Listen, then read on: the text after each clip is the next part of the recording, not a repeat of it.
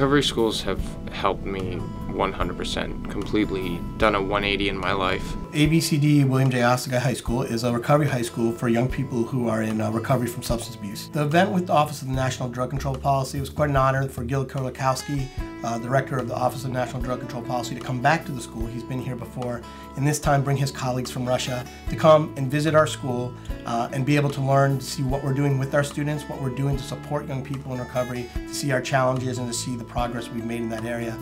Путем погружения молодых людей, оказавшись в трудной жизненной ситуации, в процесс освобождения от зависимости, восстановления, что ли, их в социуме, по сути, ресоциализации молодых людей и подготовки их для новой жизни.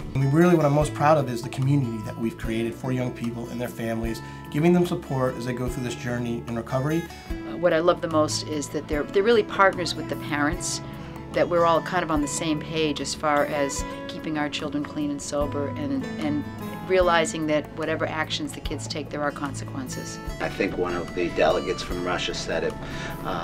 She was impressed by how mature the panel was. A lot of people are drinking in high schools, and when you're still newly sober, it's like being a child again, and everything is going to influence you to a certain extent. It gave me more than just recovery. It gave me the opportunity to have a life after recovery. Ostiguy cultivates recovery, whereas if I was at my old school, it would have been very easy to get away from doing the right thing. These are kids, and they really, if not figured it out, are leaps and bounds ahead of some of their peers. Before, I would just lie to people, manipulate them, and I don't have to do that anymore. The message we wanted to send in general about recovery is that, first of all, addiction is not a moral character or a flaw or a weakness. Addiction, it does not discriminate. It crosses all lines and all cultures.